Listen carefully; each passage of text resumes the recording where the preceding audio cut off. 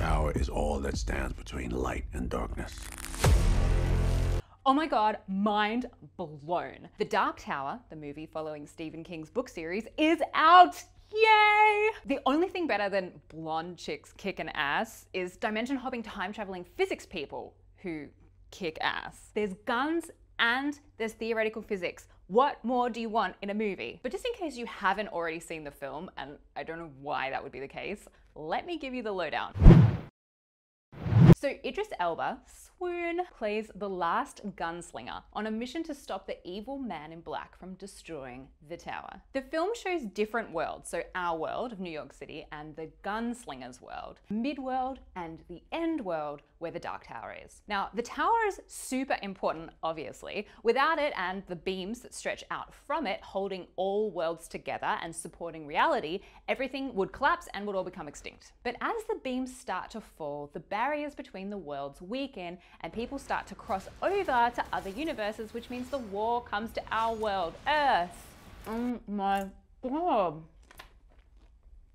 I'm sorry. So there's 3 super cool theoretical physics ideas in this movie. Number 1, in the Dark Tower, other universes exist somewhere within our galaxies. Is that possible? Great question. Could alternative galaxies actually exist? And the answer is absolutely maybe. Some astronomers seem to think that this idea is possible. They call it the multiverse, a cosmos in which there's multiple universes, or rather infinite universes, filling such a vast space in space-time that these other universes lay in dimensions that our senses are incapable of perceiving in our small region of the multiverse. Now, that sounds really weird, but we actually have some proof that multiverses exist. The UK Royal Astronomical Society made this diagram revealing a cold spot in the radiation produced by the formation of the universe more than 13 billion years ago.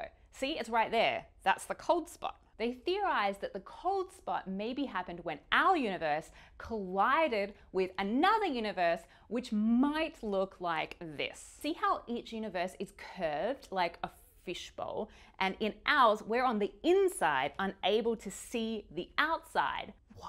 So that leads me to question number 2. If other universes might exist, how can we explain that they're totally different, but simultaneously similar moments in space and time, like in the Dark Tower? Great question. You're obviously a physics nerd for asking it. The idea shown in the Dark Tower is not just a multiverse, but an alternate universe. Parallel universes have nothing in common with each other, other than that they exist. But an alternate universe implies that these universes had the same history up until a point of divergence.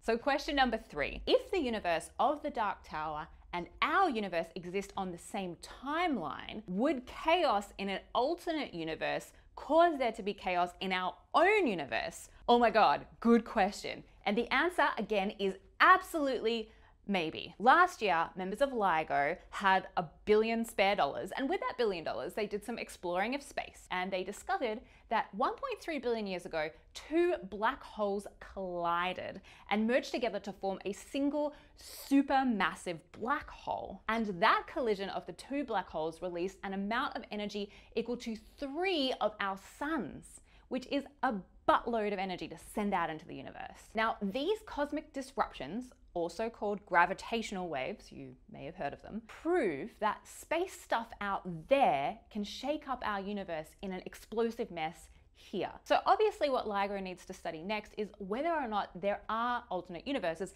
and if so, what happens when they collide? And look, if you are watching this and you're from LIGO, if you could get either Idris Elba or Matthew McConaughey to collide with my apartment, For both of us. I will give you the next $1 billion. So there you go, legit theoretical science and guns in one movie. What's not to love? Planning on watching The Dark Tower? The possibility of different universes, does it freak you out or does it fascinate you? Let us know in the comments below. Hi everyone, I'm Jade Lovell, resident science nerd on the Young Turks Network. You're watching SciQ and we know you don't want to miss an episode, so please click the subscribe button down below.